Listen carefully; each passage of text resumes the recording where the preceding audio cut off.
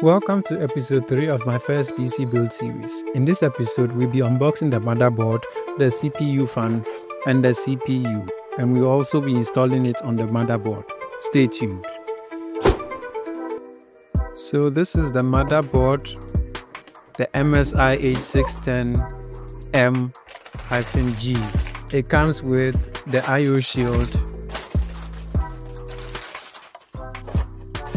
Wi-Fi antenna, and the board itself.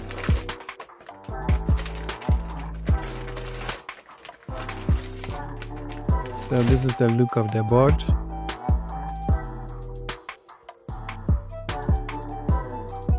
The back side as well as the front. So then we have the CPU cooler.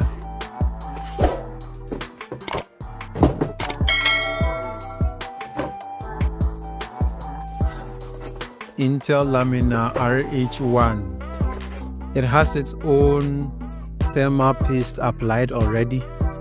So it's time to start the installation process.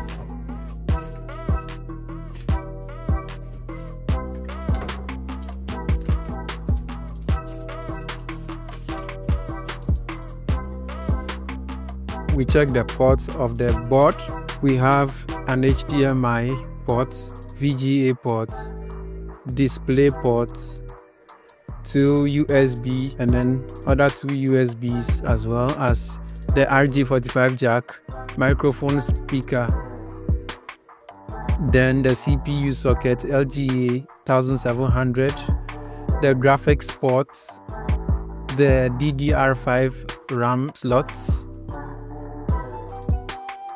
CMOS battery, PCI slots, Wi-Fi, SATA ports, CPU power.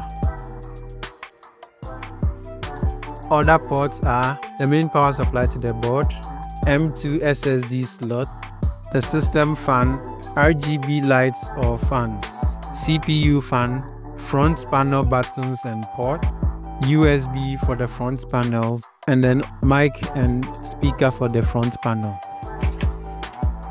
The CPU,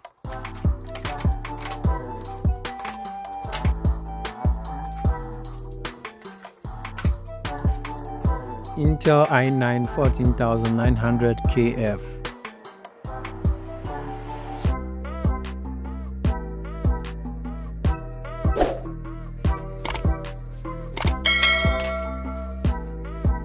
So I start by removing the latch of the CPU socket, and then on one of the corners of the CPU is a golden triangle. So I matched it with a triangle marker on the socket, and it matched perfectly. Then cover it and then use the latch to lock it in place.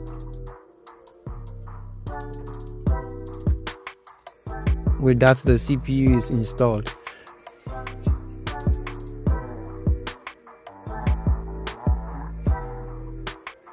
Normally we apply a thermal paste directly on the CPU before fixing the cooler.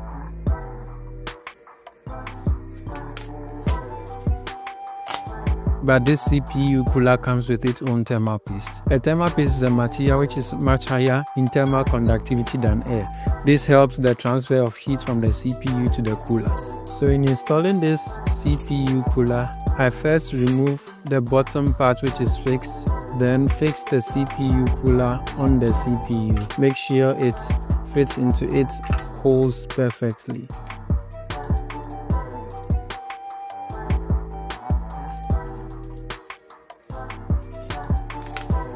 So I turn the back on the board and then connect the under part so that the screws will be able to fit in its holes very well.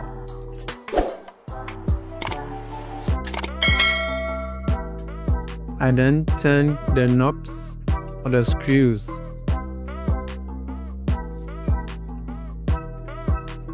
I turn it partly on each side to make sure everything is fit before I tighten the whole part.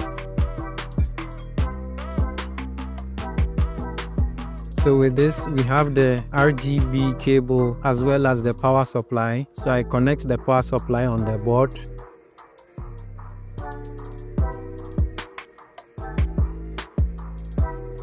As usual, links to purchase these parts are in the description.